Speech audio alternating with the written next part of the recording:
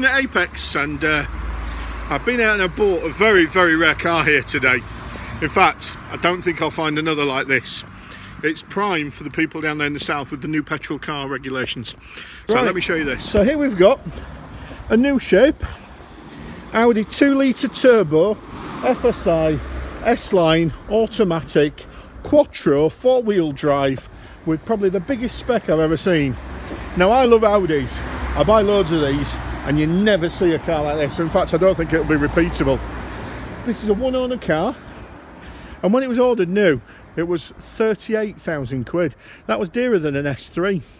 But just look at the spec of this. We've got the black design pack with the black grille, the S3 wheels, power fold mirrors, black paint, full black leather. We've got the roof rails there, glass panoramic sunroof, that's a really rare option. Coming up at the back, parking sensors, got the grey diffuser. Stunning, stunning car that. Look at that. Oh, privacy. Let's have a look inside. Wow. Now again, electric seats, heated. We've got, let's have a look, auto headlights, power fold mirrors, Bang & Olufsen upgraded sound system. Lovely car this. It's got the tech pack, which just means it's got the bigger screen navigation system.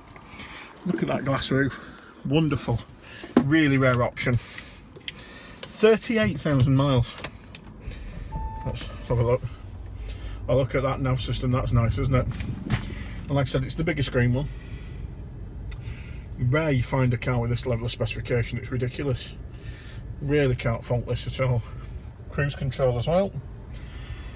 Now this car, for you guys who live in London, obviously the parking permit's half what it is for a diesel car than for a petrol car.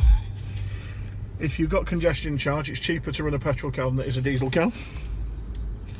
And obviously you've got the driving experience of a 2-litre TFSI. Wonderful. Massive, massive saving on new. Unrepeatable finding another one like this. If you want it, you better be quick and move sharp, because when it's gone, I've never seen one like it before. And I don't think I'll see one again.